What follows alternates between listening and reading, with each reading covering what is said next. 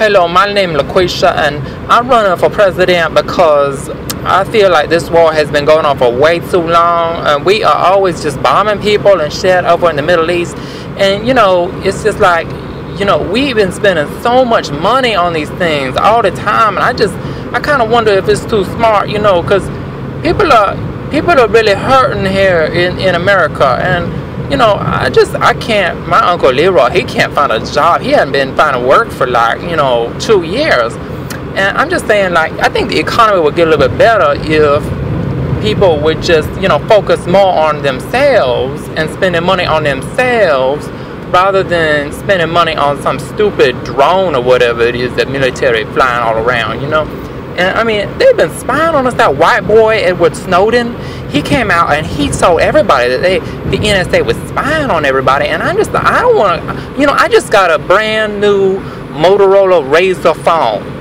And that phone it's just the coolest. It flips out, and it's got like a Verizon contract or something. I don't know.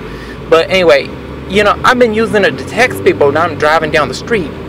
And I just don't feel comfortable knowing that my phone could be, intercepted, or just, somebody could be listening to what I'm saying. Because, when I'm talking to my boyfriend, that's some seriously, private shit. And I don't want people to know what I'm saying to him, when, we feeling kind of frisky and stuff.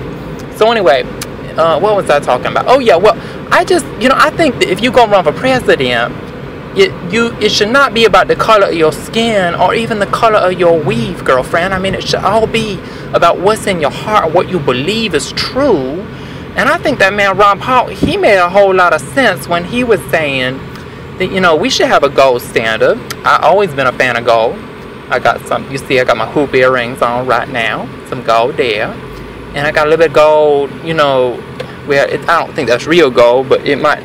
But anyway, that doesn't matter, because ultimately we just got to have some kind of standard for our currency, because they just keep on printing it all the time, and I just don't believe that that's such a good thing.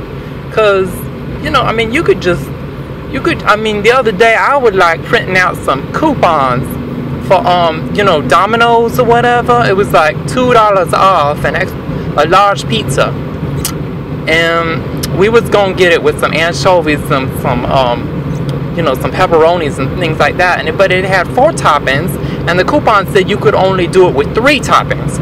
And so I said, well, maybe if I print out an extra coupon, I could just take it up there to Domino's and they let me do it. And so I printed out that extra coupon and took it up there, and they said, you can't do that, because if we just had $2 off every single large pizza every time you printed out a coupon, then Domino's would go out of business. They'd run out of anchovies.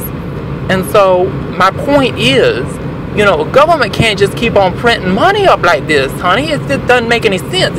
You ain't gonna get very far if all your government is doing is just printing money and nobody being productive anymore. You know what I'm saying?